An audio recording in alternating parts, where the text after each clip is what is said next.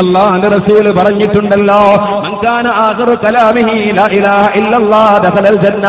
ആരുടെയെങ്കിലും അവസാനത്തെ വചനം ലാ ഇലാഹ ഇല്ലല്ലാഹയാൽ അവൻ സ്വർഗ്ഗത്തിൽ കടന്നു. ഉറപ്പിച്ച് തറപ്പിച്ച് പറഞ്ഞുവെങ്കിൽ എന്തുകൊണ്ടാ എന്റെ പ്രിയപ്പെട്ടവരെ ആ വഴിയുണ്ടായത്? അല്ലാഹു നമുക്ക് തൗഫീഖ് നൽകുമാറാകട്ടെ. നമ്മുടെ നായകന്മാരുടെയൊക്കെ ആഖിബത്തിനെ കുറിച്ച് നിങ്ങൾ ചിന്തിക്കൂ. വൽ ആഖിബത്തു ലിൽ മുത്തഖീൻ. മഹാനായ മൗലാന കെ.ടി. ഉസ്താദിന്റെ ആഖിബത്ത് കൂടി നമുക്കൊന്ന് ഈ സദസ്സിൽ പങ്കുവച്ചാൽ അവരുടെയൊക്കെ മഹത്വം കൊണ്ട് അല്ലാഹു നമ്മെ ഏറ്റെടുത്തെങ്കിലോ. മഹാനായ കെ.ടി. ഉസ്താദ് സമസ്ത കേരള ജംഇയ്യത്തുൽ മുഅല്ലിമീൻ സമ്മേളനം നടക്കുന്നു.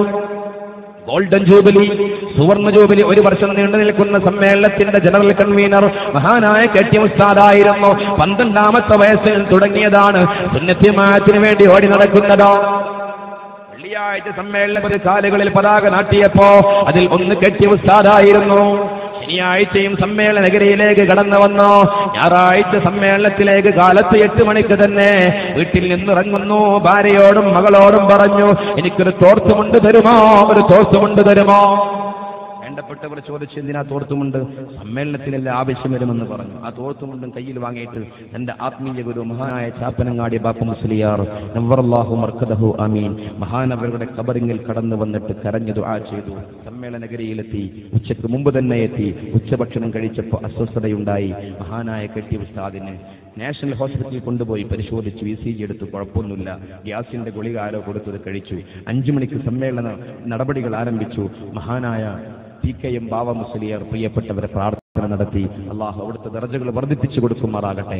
സമസ്തയുടെ ചീഫ് കാരി ആയിരുന്ന അബ്ദുറഹ്മാൻ മുസ്ലിയാർ ഖിറാഅത്ത് നടത്തി. അള്ളാഹു അവിടുത്തെ ദർജകളും വർദ്ധിപ്പിച്ചു കൊടുക്കുമാറാകട്ടെ. പിന്നീട് നടക്കേണ്ടത് സ്വാഗതമാണ്. കെ.ടി. ഉസ്താദ് ആ സ്വാഗതം പറയേണ്ടത്. സമ്മേളന നഗരിയിൽ കെ.ടി. ഉസ്താദിനെ കാണാനില്ല. എല്ലാവരും പ്രതീക്ഷിച്ചു കൊണ്ടിരിക്കുമ്പോ മഗ്രിബ് ബാങ്ക് കൊടുത്തു. 15 ലക്ഷത്തോളം ആളുകൾ നിസ്കാരത്തിന് വേണ്ടി അണിയണിയായിരുന്നു. പത്രങ്ങൾ എഴുതിയതാ 15 ലക്ഷം എന്നുള്ളത്. എല്ലാവരും മഗ്രിബ് നിസ്കാരം കഴിഞ്ഞു. അതാ കെ.ടി. ഉസ്താദ് സ്റ്റേജിലേക്ക് കടന്നു വരുന്നു. 15 ലക്ഷത്തിന് സ്വാഗതമോദേണ്ട കെ.ടി. ഉസ്താദ്. അസ്വസ്ഥതയുണ്ട് മഹാനായ കെ.ടി. ഉസ്താദിന്, പ്രയാസമുണ്ട്, ബുദ്ധിമുട്ടുണ്ട്. സ്വാഗതം പറയാൻ കഴിയില്ല എന്ന് പറഞ്ഞ് ബഹാവുദ്ദീൻ ഉസ്താദിനെ ഏൽപ്പിച്ച് സ്റ്റേജിന്റെ വലതുഭാഗത്ത് ചെന്നിരുന്നു. പ്രധാന പരിപാടികളൊക്കെ കഴിഞ്ഞ് 7 മണിക്ക് കടന്നു വന്ന കെ.ടി. ഉസ്താദ് 8 മണിക്ക് എണീറ്റു. എനിക്ക് വയ്യ, പോവാണെന്ന് പറഞ്ഞു. താൻ നട്ടുവളർത്തിയ സംഘടനയുടെ മനോഹരമായ വളർച്ച കണ്ടുകൊണ്ട് സന്തോഷിച്ചുകൊണ്ട് സ്റ്റേജിൽ നിന്ന് എല്ലാവരോടും യാത്ര ചോദിച്ച് നടന്ന പോകുന്നു. സ്റ്റേജിൽ നിന്ന് ഇറങ്ങുമ്പോ വളണ്ടിയർമാർ വാരിയെടുത്തു.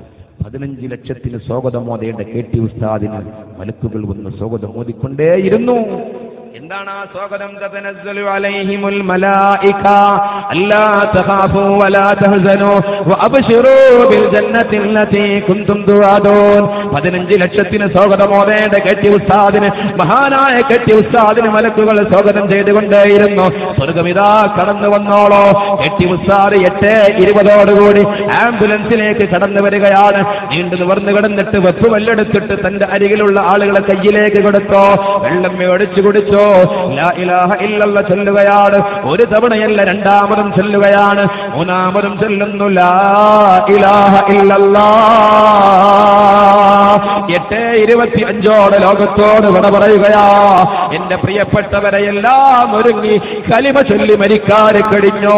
എന്നിട്ട് മഹാനായ കെ.ടി. ഉസ്താദിന്റെ മരണം ഉറപ്പിച്ചപ്പോ അവിടുത്തെ താട കെട്ടാൻ ശീല തിരഞ്ഞു നോക്കിയപ്പോ ശീല ലഭിച്ചില്ല. എത്ര കാലത്ത് ഭാര്യയുടെയും മകളുടെയും കയ്യിൽ നിന്ന് വാങ്ങിയ തോർത്തുമുണ്ടുകൊണ്ടാണ് അവിടുത്തെ താട കെട്ടിയത്. എല്ലാം ഒരുങ്ങി ഞാൻ യാത്ര പോവുകയാ. എന്തുകൊണ്ട് എന്റെ പ്രിയപ്പെട്ടവരെ സുന്നത്ത് ജമാഅത്തിന് വേണ്ടി പ്രവർത്തിച്ചപ്പോ, സമസ്തക്ക് വേണ്ടി പ്രവർത്തിച്ചപ്പോ, SKSSFന്റെ പ്രിയപ്പെട്ട സഹപ്രവർത്തകരെ, നിങ്ങൾ പ്രവർത്തിക്കുന്നത് വെറുതെയല്ല. ഇത് സ്വർഗത്തിലേക്കുള്ള പ്രവർത്തനമാണ്. ഇത് ഏറ്റവും നല്ല പ്രവർത്തനമാണ്.